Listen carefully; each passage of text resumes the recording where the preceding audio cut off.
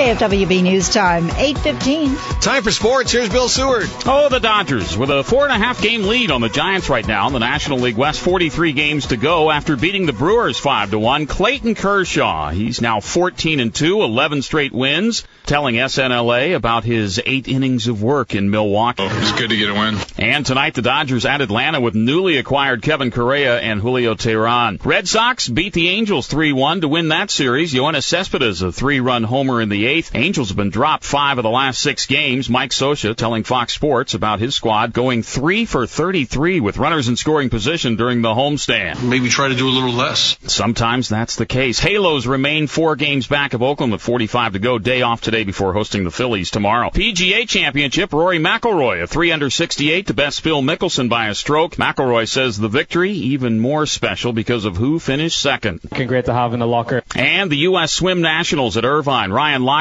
taking care of Michael Phelps in the 200 IM, leaving Phelps winless in 4 races. Anthony Gervin won the 50 free. Simone Manuel took the women's 50 free. I'm Bill Seward, and that's a look at sports.